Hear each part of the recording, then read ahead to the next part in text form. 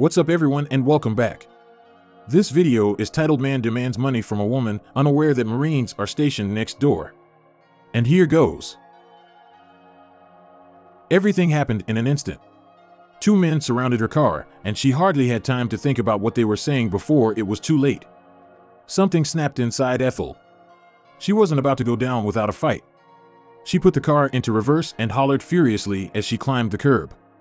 She heard boots on the tarmac and realized they had come for her.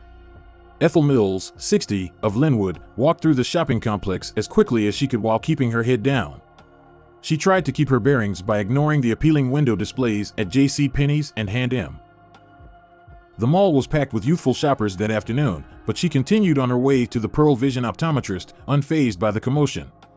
Ethel's anxiety grew with each step she made. Her eyesight wasn't what it used to be, despite the fact that she was still in good shape for her age. She'd started to notice a fuzzy fog around the edges of her eyesight becoming thicker in the last few weeks. She was so preoccupied with her own thoughts that she didn't notice the two men as she walked. They did, however, notice her. Finally, she noticed the eye specialist's sign and stepped inside. She sat in the high-back chair, the chilly metal of the autorefractor on her forehead, waiting for the ophthalmologist's diagnosis. She was glad when the doctor seemed unconcerned. He prescribed her stronger lenses that she'd have to pick up in a few days. She returned to the parking lot after a long walk, unaware that she had been marked. Unfortunately, robbers frequently prey on the elderly, and Ethel was the ideal easy target. She was alone and helpless, and the two thugs never expected her to fight back because of her age. Before we continue, if you like this video, please like, comment, or subscribe. We'd greatly appreciate it.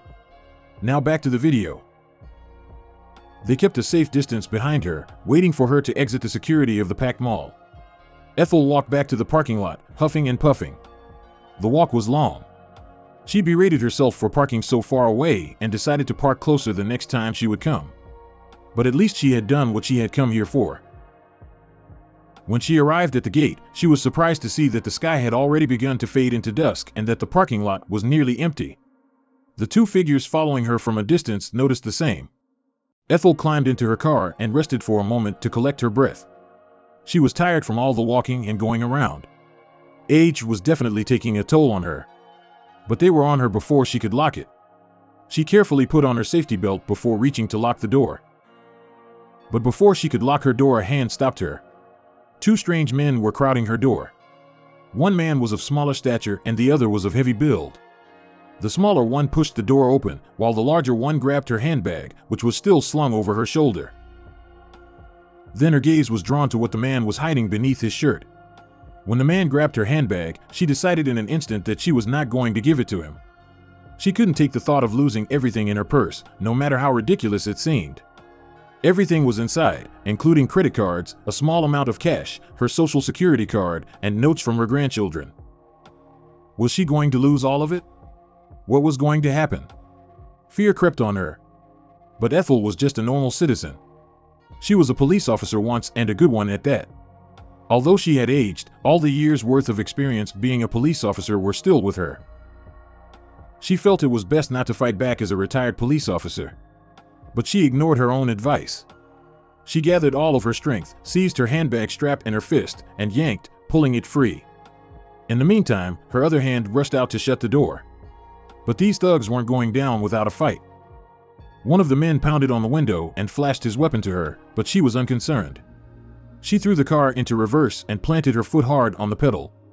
One of the thugs was now standing in front of the car, and she knew precisely what she wanted. The other raced around and came from behind, attempting to force the door open once more. Then they noticed the resolve on her face. She slammed her small hand on the car's horn, hoping to get the attention of someone, anyone. Then she slammed the gear into drive. The thug's eyes widened as the car began to speed toward the larger man, and the other fled. She climbed the curb with tires screeching and an angry hoot. These thugs were not going to get away with it. She was going to make sure of it. She made a sharp turn on two wheels to go ahead of the second man. She was successful in cutting him off. The thugs realized they had made a mistake. They chose the wrong person to mess with. But it was going to be much worse for them. The thieves who believed they could take advantage of Ethel failed to realize what was right in front of them, in the strip mall just a few steps from the parking lot. Their attempt to rob Ethel was a mistake, but the horror on their faces rapidly transformed to absolute terror when the door flung open and the Marines rushed out. They had just recently discovered their huge blunder. Sergeant Ricardo Scabesta, Staff Sergeant Bryson Twigg, and Sergeant Ben Shoemaker had heard a loud ruckus outside their office in the Armed Forces Career Center and acted quickly. They presented intimidating figures dressed in their blue dress uniforms. They chased the two thugs straight into the road and into peak hour traffic. Ethel had yelled to the Marines that the men were armed, but it had no effect. Shoemaker pursued one of the thugs. The thug definitely was outmatched. "No, that kid was never going to outrun me," he said later. Marines run towards the sound of chaos. Shoemaker caught up to the man swiftly, and his Marine Corps martial arts skills kicked in. He instinctively seized the man's wrist and took him down using the Marine Corps martial arts wristlock technique. "My first thought was, we're on the grass, I'm just going to tackle him," he said. "I didn't think about it until it was done." Shoemaker later stated that the last time he did the move was when he was stationed in Iraq. Unfortunately, the other suspect managed to flee, but because of Shoemaker's quick thinking, the other was apprehended as well. The police arrived soon after the scene. The gravity of the situation then struck Shoemaker hard. "Fear came later," he said.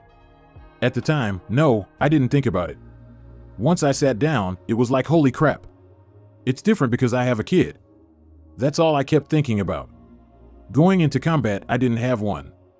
That's the first time I've actually felt the whole, what if something happened?" Shoemaker had assumed the man was armed, but he had pursued him fearlessly. The suspect was later discovered to have a metal baseball bat hidden in the back of his pants. The search for the man's armed accomplice continues, but the Marines believe both individuals were spooked when confronted with the highly trained military personnel. Shoemaker has since been hailed as a hero, having been covered by media and interviewed on television alongside his fellow Marines, Twigg and Scabesta. Major Sung Kim, their commanding officer, called the gallant men's actions reflective of the courage and commitment they embody. Yet Shoemaker stays humble in the face of heroism. "What are you supposed to do? That's what we're trained to do. I can't sit here and let it happen," he said.